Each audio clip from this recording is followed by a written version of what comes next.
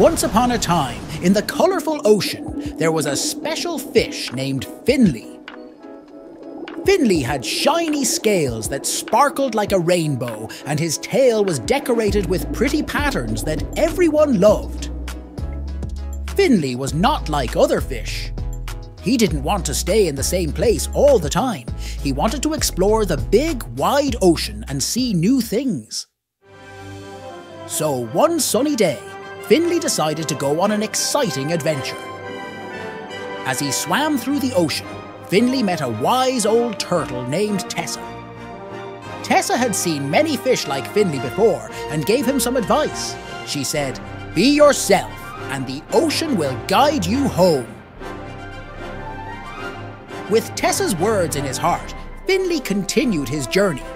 He swam with colourful fish, played with friendly dolphins, and even made friends with a clever octopus named Oliver. But then, Finlay saw a dark and mysterious trench in the ocean. Even though other sea creatures warned him, Finlay couldn't resist exploring it. In the deep, he found glowing creatures that lit up the darkness, creating a magical world. However, the trench also had challenges, like strong currents and scary predators.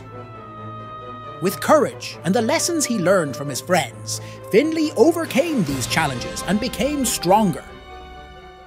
After his exciting adventure, Finlay realised that no place was as wonderful as his home in the coral reefs. He swam back, and all his friends were happy to see him again. Finlay's story became famous in the ocean, and other fish were inspired to follow their dreams too.